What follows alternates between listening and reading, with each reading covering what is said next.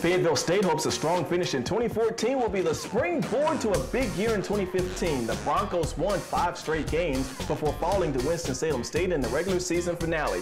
Big play guys like Michael Johnson are gone from last year's squad, so other players must step up. Can guys like Derek Bryant take his game to the next level from the signal caller position? If he does that, the FSU Winston-Salem State showdown on November 7th could determine the CIAA South champion.